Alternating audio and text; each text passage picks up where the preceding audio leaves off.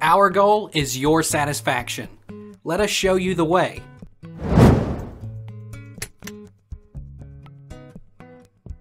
Why does my Hisense TV look blurry?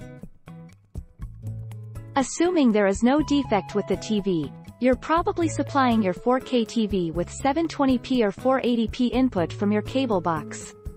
That's a fraction of the resolution that your TV can display, and it will by default upscale all inputs to its own native resolution, which is 4 kelvins. So naturally your images look blurry and shabby.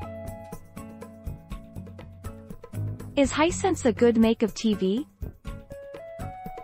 In our experience, Hisense has scored average to good.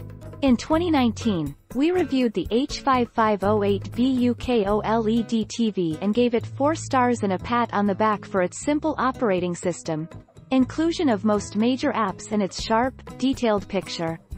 Hisense decided to ditch OLED for 2020, going for ULED tech instead.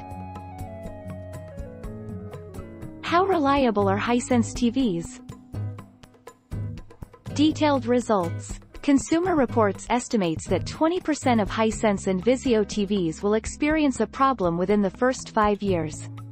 Both brands get a rating of fair for predicted reliability. Take our lead. Let's help you make your mark.